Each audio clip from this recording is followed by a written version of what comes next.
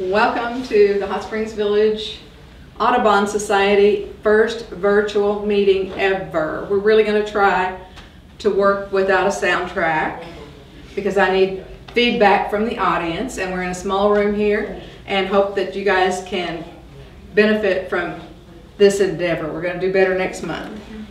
First of all, I want to introduce our videographer.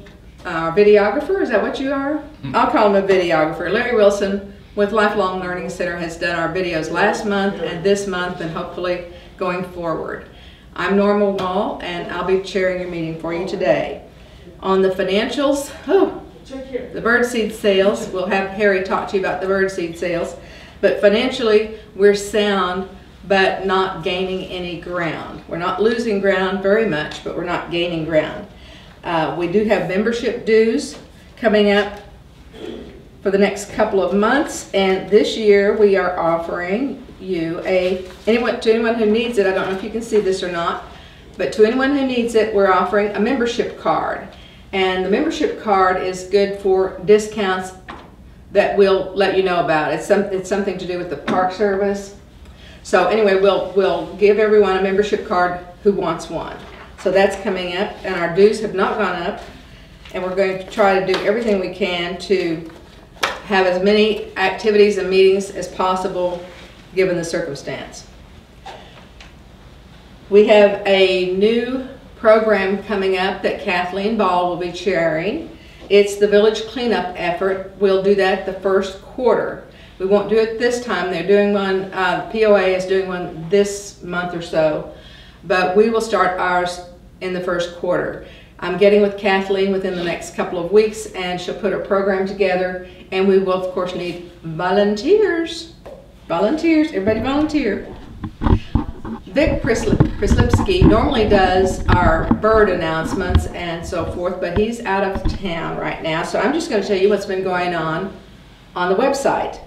As of this month, for the month of September I should say, the month of September we had 651 unique visitors. That means from different computers across the world. One of the things that we do frequently get is people from New York and other states asking about birdhouses and if they can get one of our wonderful birdhouses. And of course I invite them to come to the village, and we'll be more than happy to accommodate them. But out of the 651 unique visitors, we had 23,000 impressions. That's a click.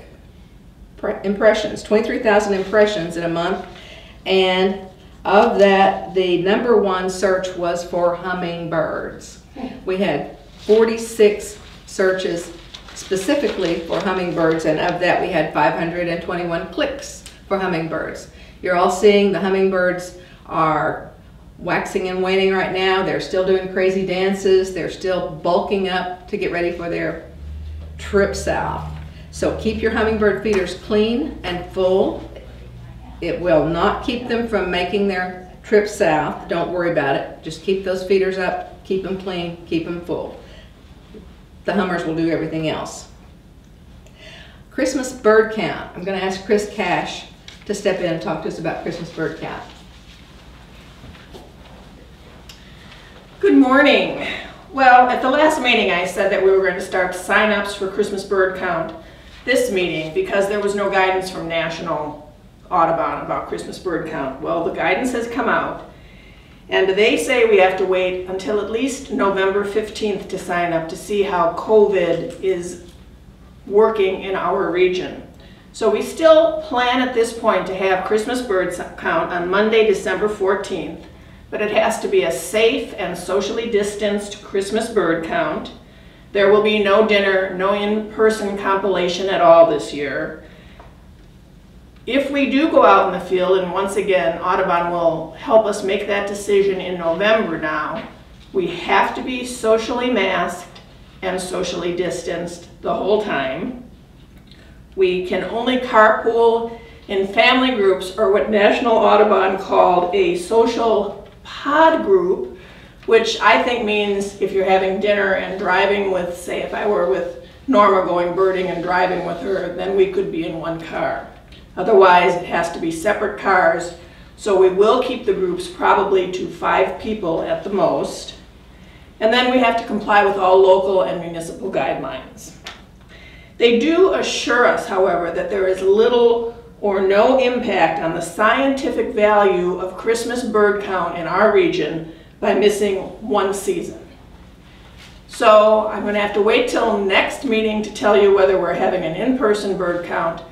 But whether we have the in-person or not, we will do backyard bird count that day. So I will put up those sign-up sheets also in November for Christmas bird count. If you have any questions, you can ask them through our fabulous website, or call me directly, or get hold of me somehow, and I will be glad to answer your questions. Thank you, Chris.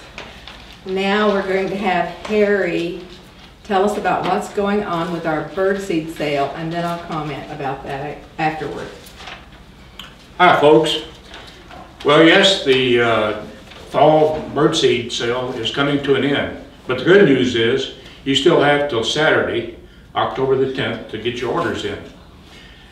And once again, we have selected 5 of the most popular bird seeds to satisfy the needs of our birds in this area. They are the freshest and highest quality bird seed you can find anywhere. We purchase our seeds through Wild Birds Unlimited out of Little Rock, and we certainly appreciate their agreement with us. Orders are processed through them, and our shipment is sent directly from the mills, so it is the freshest and most affordable seed that you can find. So we'd like to thank them for their cooperation in that. The 4 seeds, or actually 5 seeds that we have selected, is a black oil sunflower, a supreme blend, which is a no millet sunflower, no mess, no millet, and a real popular sunflower hearts. This is probably the no waste type seed that you will find. And then we offer a thistle seed. The 4 seeds I mentioned earlier all come in either a 10-pound or a 20-pound bag. And this bag features an easy care handle in both the 10 and 20-pound size. And a real nice feature is a resealable Ziploc. So it keeps your unused seeds very fresh. So why are bird seeds the best? It tells you right on the bag itself. Our seed and seed blends are chosen by local experts. Our seed blends contain no cereal fillers, and our seed blends are exclusively formulated with only the highest quality seeds to be best for your birds. So, you have time. Don't let this happen. An empty bag. We have a great fall season and winter season coming up, and the birds are really dependent on us to provide them the 3 things that they really need to survive, and that's food, water, and shelter. And you will get the best food for them out of this birdseed sale. As I said, the sale closes on Saturday, October the 10th. You can go online right now and pull up this order form, fill it out. Yes, we do take charge cards, or you can print out a copy of this and mail it to us. The seed pickup will be on October the 23rd and 24th. That is Friday, October the 23rd, and the pickup time is between 4 and 6 p.m. And Saturday, pickup time is between 9 and 12 noon. And when you enter your order, it gives you full instructions on where the location for the pickup is, and we will be most grateful for your continued support. We have received quite a number of orders, but we certainly have not met our goal for the fall birdseed sales. We're running a little behind last year, so I encourage you to go online, pick out the seeds you need, and let's get ready for a very successful bird winter. And with that, I'll turn it back over to Nora. Thank you very much for your continued support. And let me add that the profits from our seed sale helps support programs such as you're going to see today covering Arkansas bats. And we also use the profits to help support scholarships for our youth that attends the Hallberg Ecology Camp. So the monies are well spent and support activities right here in the village. So thank you again for your support, and we look forward to a great winter. Thank you, Harry.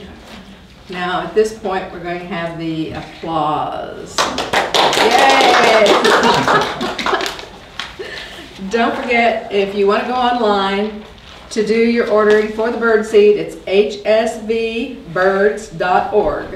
If you can't find that, just Google Audubon Hot Springs Village and it'll pop right up. We'd be more than delighted to have any kind of support that you're willing to give us. That's one of the things that makes this so great, is that all of our membership is very involved on a regular basis with this kind of support. So thank you in advance for that. By the way, we did get a good flurry of orders after we reminded you guys the other day that it was coming to an end. So thumbs up, still time. Okay, I want to introduce today our speaker, Philip Jordan. Philip is a wildlife biologist specializing in the study of bats. Philip is with the Southern University Station, a branch of the USDA Forest Service at Hot Springs. His interest is in wildlife altogether, but for the I almost said bats, but for the past 14 years he's been focusing on the study of bats. He earned a BS in Wildlife Ecology and Management in 2010 and an MS in Biology in 2014 from Arkansas State University at Jonesboro. One thing that I really appreciate here is that his thesis focused on bat deaths and interaction with wind turbines in Arkansas. And we have a question for him with that at the end of his speech, of his program. And then also, if you guys have questions, send them to me through the website, hsvbirds.org. Just go in there and make any comment and they'll come through to me, and I'll try to get them answered by Philip before the end of the program. Philip, thank you. You can take your mask off now. Thanks, guys. Like Norma said, my name's Philip Jordan, and I am a wildlife biologist, and I've been studying bats for quite some time.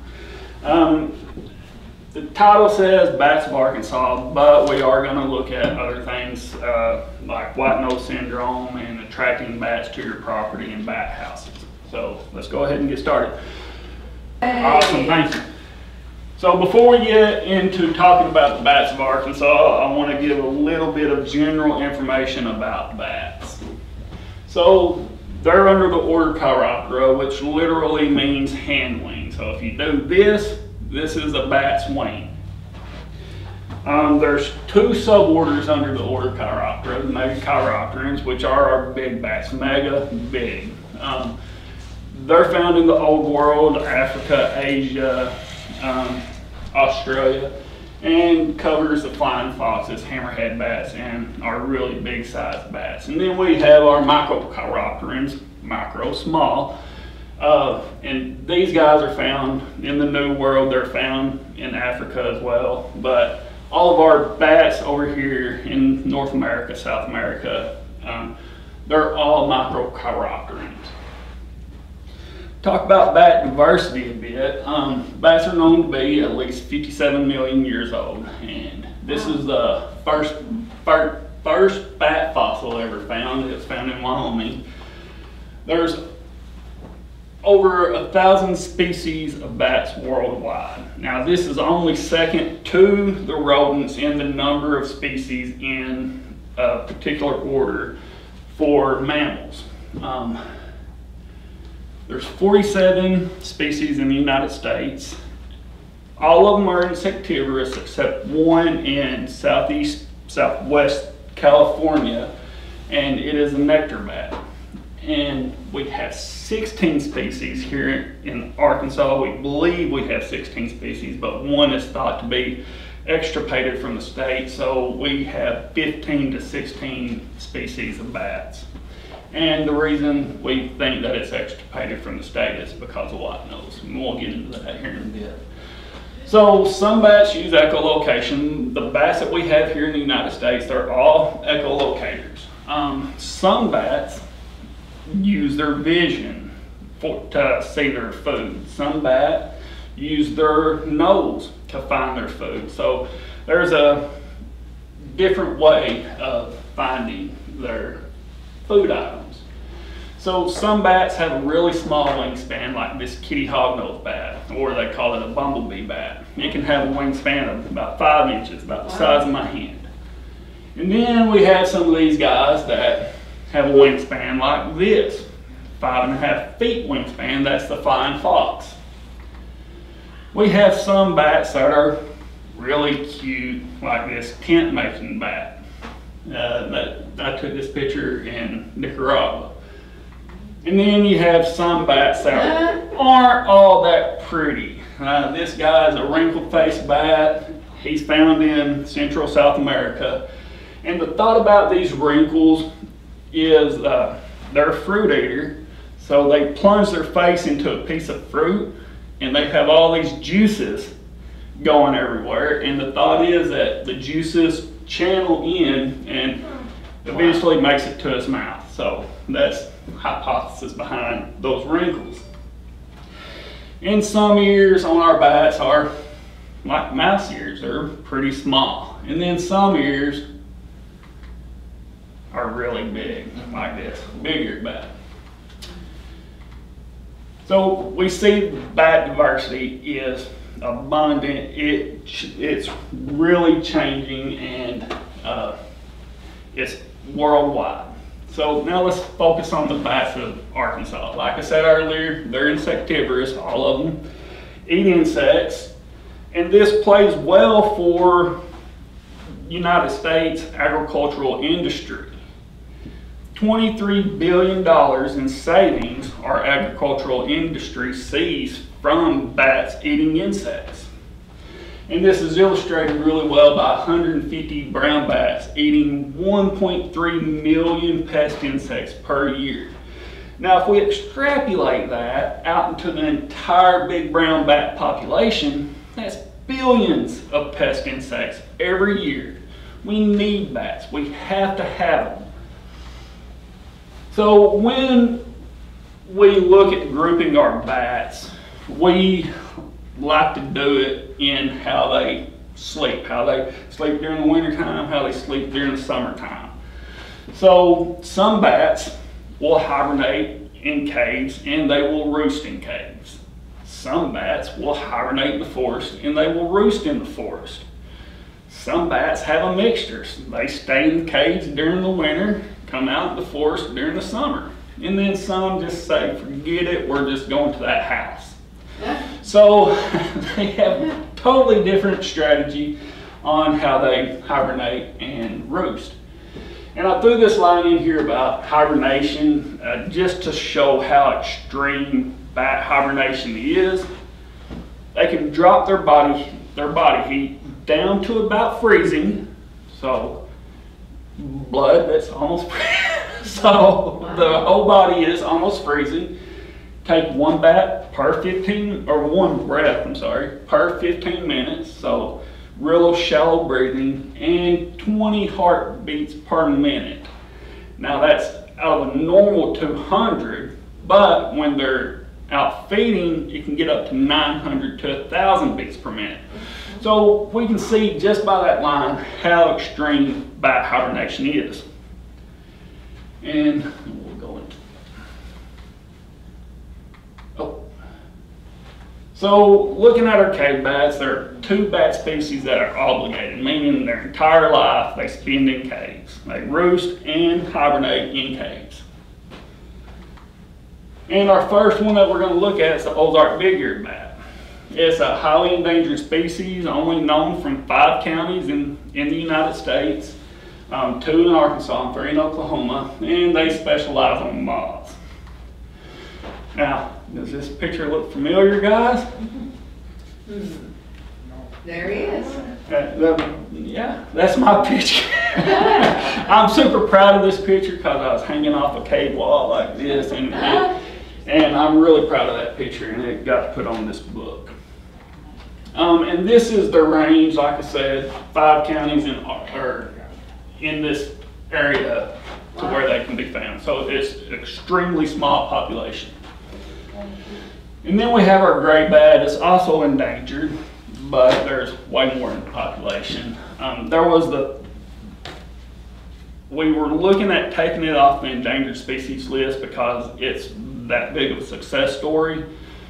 But with white nose, we decided against that. And the cool fact about these guys, 95% of their population can be found in 11 caves. So over 2 million bats spread out between 11 caves. Wow. This is gray bat. It's pretty nondescript, but really neat species. And this is where those 11 caves are. So they're regulated to limestone caves, and this is an area of the United States to where limestone caves can be found.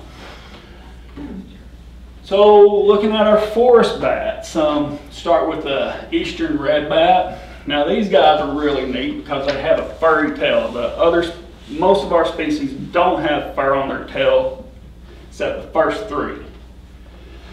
So their tail is covered with fur, and during the winter time they'll go out to the woods and they'll land on the forest floor, they'll crawl up under some leaves, they'll curl that tail, they'll put their head under that tail, and they'll stay in the little warm ball until it gets warm enough to where they can get up and fly again.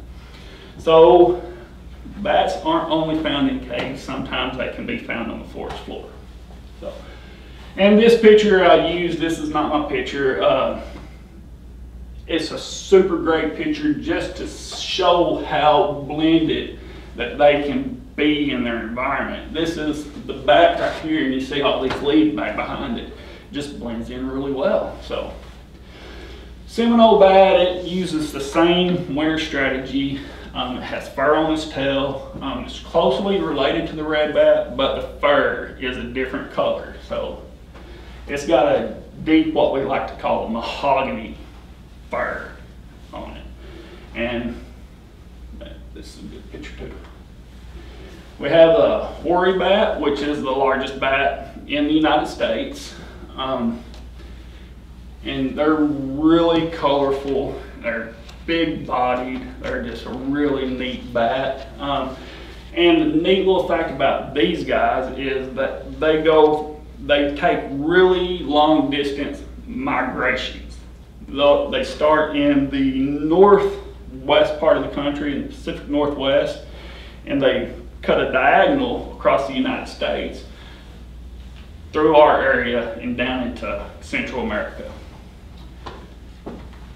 And the silver-haired bat, sometimes it can be found in houses, but for the most part it is a forest bat, and they also do the same type of long-distance migration from northwest to southeast. And this is the silver-haired bat. You can't really see it on this picture, but on their backs they actually do have silver hair. So really neat species as well. Excuse me. And then our swamp bats, the bats that like our bottomland hardwood forest, the low-lying areas of the state. So we have our raffinest big-eared bat. They like to roost and hibernate in hollow gum trees and cypress trees, and they'll form these pretty good-sized colonies. But they are a big-eared bat as well. Have these really huge, over-exaggerated ears. And when they feel threatened or when they're roosting, or they'll curl those ears, and it makes them kind of look like a ram's head. So you see the ears curled up right here. It's just a really neat species. And then southeastern bat, my oldest, it also roosts and hibernates in large hollow trees. And this is he's enjoying his little head getting petted. Amazing. So now the species that use a combination of cave hibernation and forest roosting. These three bats,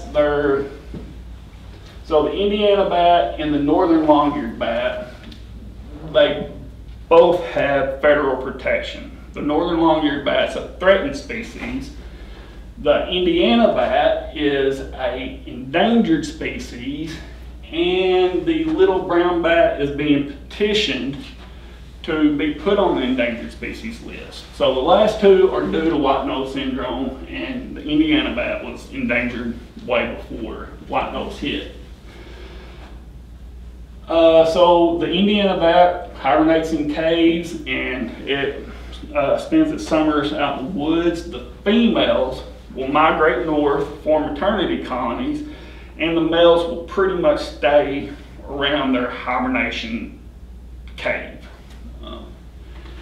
And these guys, they're really cute. They're just a big gray little soft fur poof ball. I really enjoy handling these guys, and they're endangered, so you get to handle an endangered species and a cute one. The northern long-eared bat, it has the same type of strategy. Winter in caves, goes out, forms maternity colonies in the summer. This is a northern long-eared bat. And I need to say, for the people out there on the internet, these pictures were taken before the rubber gloves were required. So now we have to wear vinyl gloves to handle bats. And the little brown bat, it also migrates north to south, hibernates in caves, and stays in trees and houses during the winter. And that's him. Now these last five species, they're pretty much found anywhere. They roost, hibernate, pretty much anywhere they can find. The tricolored bat, that's another bat that's being petitioned for endangered status due to white nose syndrome. They've been hit really hard by white nose. They don't form colonies, and most of the time you'll find a single bat hanging. Like you've been on the cave tours in Blanchard Springs and you see a bat hanging here and there, more than likely it's a tricolored bat. And we can see these, tell what these guys are by their pink forearms. Evening bats, they're another bat that likes to just go everywhere and roost everywhere. These guys have two nodules on their nose, and their wings, their ears, they're just super jet black, so they're fairly easy to identify as well. Big brown bat, like I said, human structures, mines, caves, trees, pretty much everywhere. This is a building in the middle of nowhere that I found these guys in. Small-footed bat,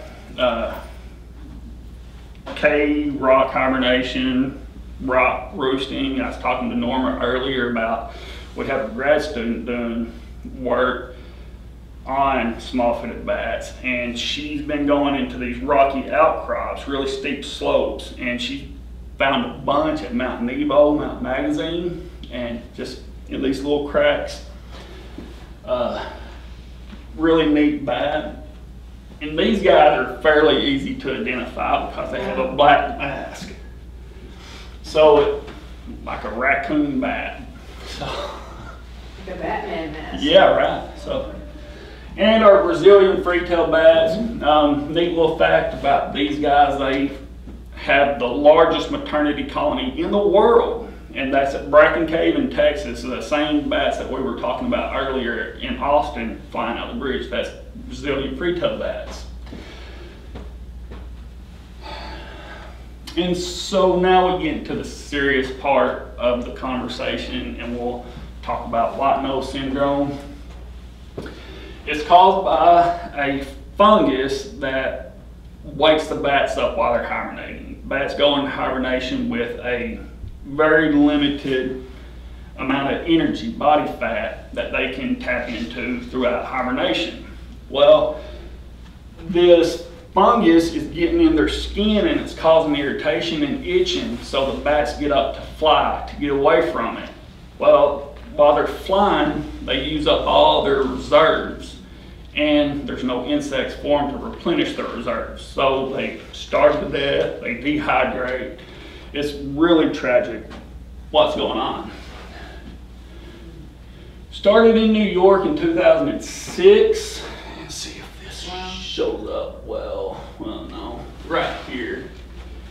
And since 2006, it has affected 33 states, 7 Canadian provinces. In Arkansas, 15 counties are positive for white nose, and then we have a handful of other counties that are suspect of white nose, including Garland. So it only affects hibernating bats. It's caused over 7 million bat deaths since 2006. And we've seen large habernaculas that have tens of thousands of bats come out with 0. So near 100% mortality in some of these really large populations. And it's caused 3 species to be petitioned for threatened or endangered status. I went back and forth on whether I was going to do this next section or not.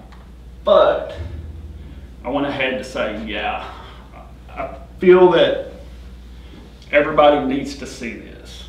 People need to see the destruction that white nose is causing, so they won't continue to spread the disease, or they'll help in future with these. So I dove on the internet looking for just some pretty bad white nose pictures, and I found some. These bats are stuck to ice. Oh. All these are bats on the cave floor. This picture right here, we see all these dead bats over here, but if a carnivore is lucky enough to stumble upon it, well, they'll just clean off the bones. Ball are just walking up to trees, just littered with dead bats. Another bat stuck to an icicle. And then again, cave floors just littered with dead bats. And all these bats starved because there's no food for them to get. So I only have a couple of pictures from Arkansas of white nose syndrome. I don't do a lot of work in the north part of the state, which is where it's really spread. But the 2 times I did go up to help the guys up north, I got these pictures. So this tricolored bat, its face this way was covered in white nose, and the eye had been taken out. I don't know if the bat scratched so hard or whatever happened, but it didn't have an eye. And this poor fella, it's another tricolored bat, and its mouth was completely like welded, glued shut because of this. So I don't know if these 2 bats survived. I'm betting they probably didn't. Crossing our fingers they did. So, but what can we do about white nose? The public, we really can't do anything. We're not. You guys aren't scientists. Y'all don't have the instruments to do this type of work. We have plenty of good scientists working to find a cure. But what do we do in the meantime? Well, we can educate ourselves. I can come to these presentations. I can show you these bad pictures, and I can educate you guys. Well, you guys take this information and share it. You can educate other people. This website right here, whitenosesyndrome.org, is a really good resource to see what we can do and how we can help out. Report odd bat behavior. If you guys are out hiking during the winter time and you pass by a cave entrance, you pass by a mine entrance, you see these bats flying, that's not normal behavior. They should be inside asleep. Let a wildlife biologist, let a professional, somebody know about it. Do not disturb hibernating bats. So the gray bat I showed you earlier in 11 caves, the reason that bat is in danger is because people would go in and disturb these hundreds of thousands of bats, causing them to get up and use their fat reserves. Well, it caused a drop in the population. Well, now we have a lot of these caves protected, and so the population's starting to go back up. So that's a really good success story on not disturbing hibernating bats. You don't need to go in the cave during the winter time. If it can wait till summer, fall, wait till summer and fall.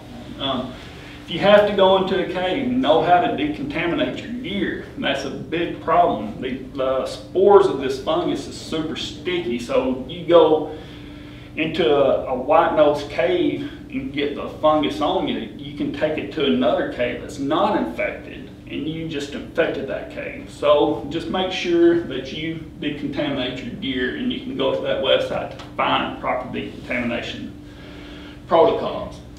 And this next bullet is pretty much the same. If you have gear in a white-nosed county, you do not take it to a white-nosed county or a white-nosed state. Help the bats that we have. And how do we help our bats? Well, one way, we can bring it to our property. So if you have a dead tree, that's what snags are, it's a dead standing tree. If you have a dead tree in your yard that you can leave safely without injuring somebody, leave it alone. That dead tree can provide habitat for bats and many other species of wildlife. So if you can leave it safely, leave it alone. Avoid using pesticides. We have natural pesticides, and it's called bats. So we let our bats get our insects, right? So let's keep our cats inside. Study in United Kingdom, small area, found 250,000 bats per year die because of cats. So we can keep Garfield inside, let's do it. And we can install bat houses.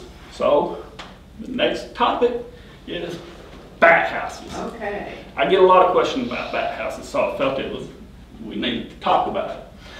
So there's two types of bat houses. Now I'm going to show you plans for bat houses in this website, batcon.org, BCI, that's this group.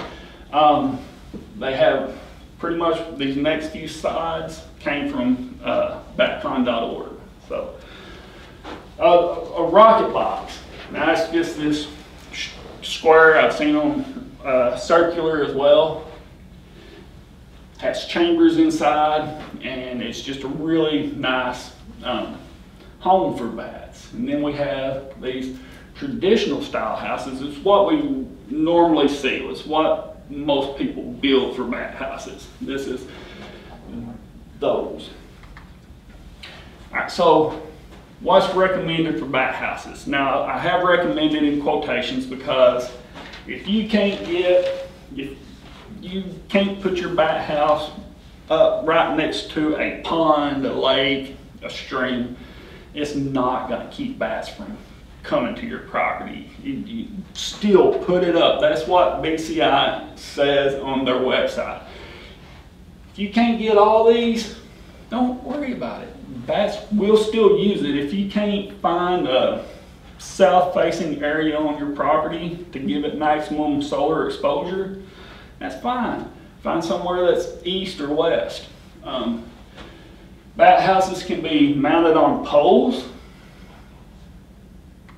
be mounted on houses. So let's say that bats were getting in this house up near that vent up there. The homeowners could have came in after the bats flew out for the night, restricted that area, and then put the bat house up. So instead of looking for that one area that they've been going to, maybe that they'll transfer from that area to your bat house. So that's a good idea. Say you have a bunch of bats in a barn and you want them out of the barn. Maybe you put bat houses up on the outside of your barn and then restrict the ways that they were getting in. So those are a few ways that we can help out bats. One of the more important things that we need to remember about bat houses is to rough up the surface of the boards. Okay. Some people will put them in there and just have a slick backside. Well, the bats can't grip a hold to that. So if you rough up that surface, they'll have something to grip a hold to, and they'll be more apt to use it then. So with that, do I have any questions? Actually, you do have some questions. Felt like I went pretty fast. Yeah, you went pretty fast. What we're going to do, Philip, is we'll put a lot of your information up on our website so that everyone can see it and have time to write down what they need to regarding. I think one of the big questions, of course, is with regard to the white nose. That Janelle Harris asked that question early on, one of our members. And in addition to what you've gone over here, is there anything else that we should know about the spread or the short-term and the long-term projection of what's going to be happening? Projection, I don't know. Looking forward, I can just say that it's killing them right now. And if we can avoid caves, if we can let people know when we see weird stuff, that can help out. But as far as looking forward, I don't know. Right now, I think we're kind of stuck on where we are. Okay. So. Okay. Well, we had a lot of questions with regard to bat structures, and you've covered that well here. We'll put this information on our website so people can pull the information down. Now, the last time you were here was 2 years ago, Mm-hmm. and we had a member from the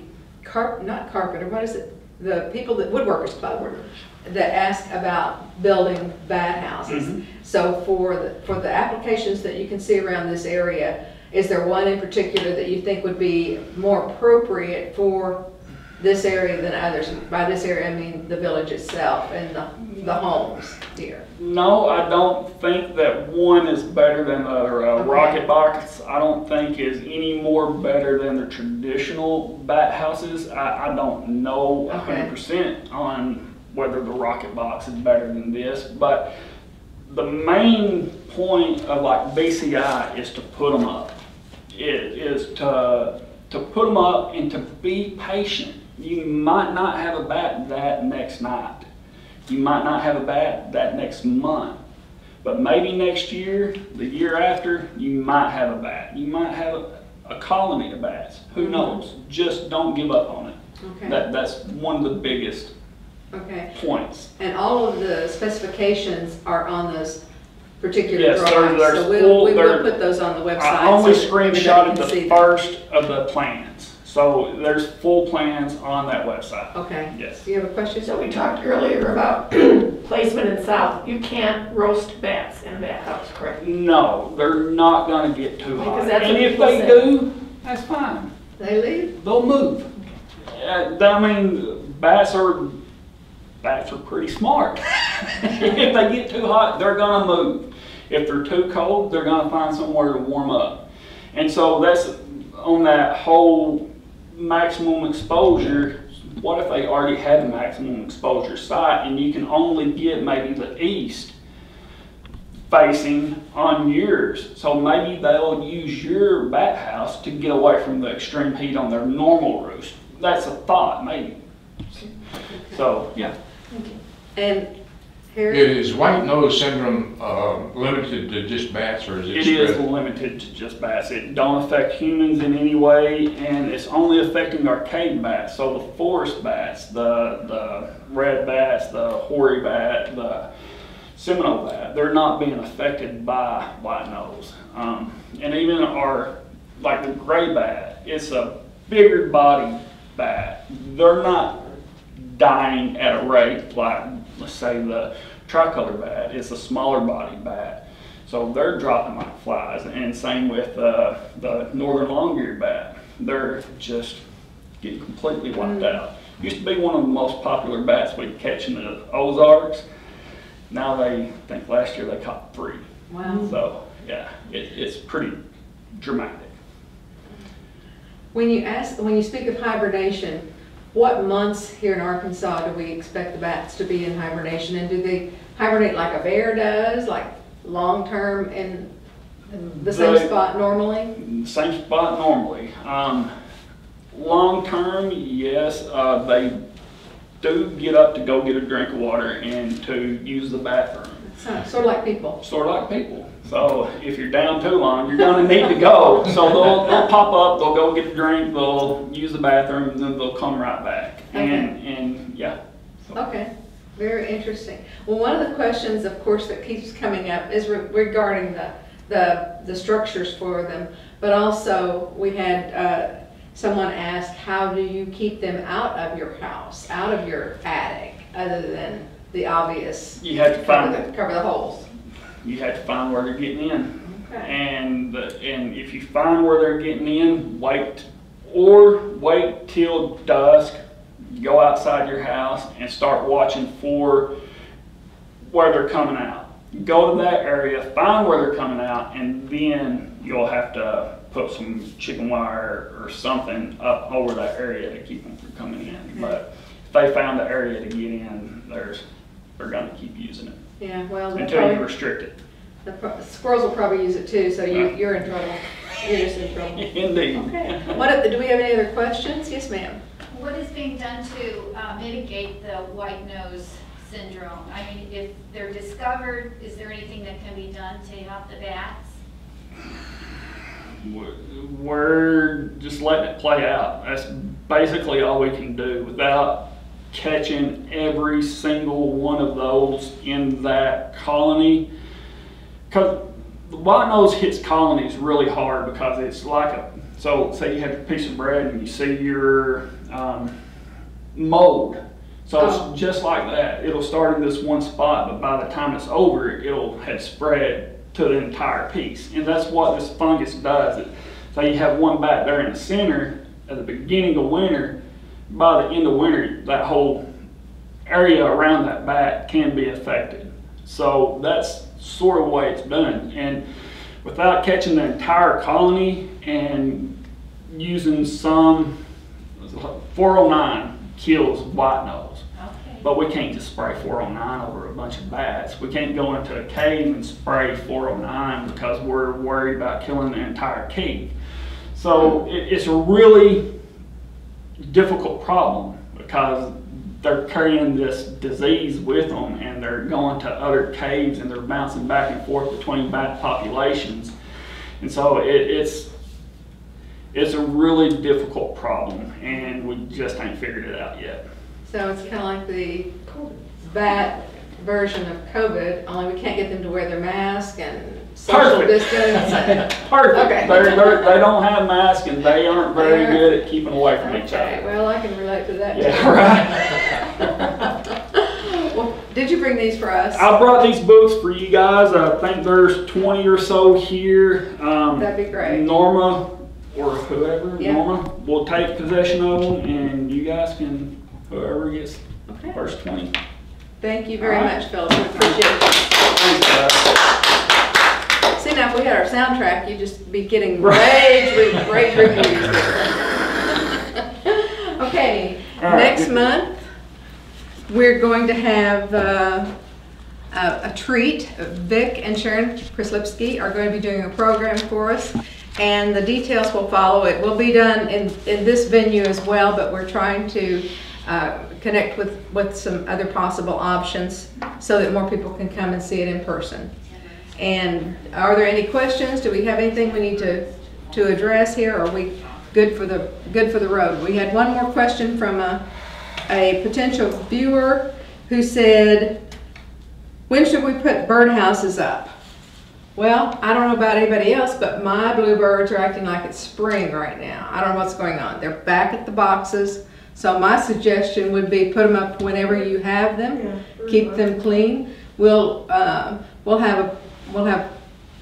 our bluebird person talk to us in the spring about the process of cleaning out the boxes, and also we always need volunteers for our bluebird program, which was very successful this year. So with that, we are adjourned.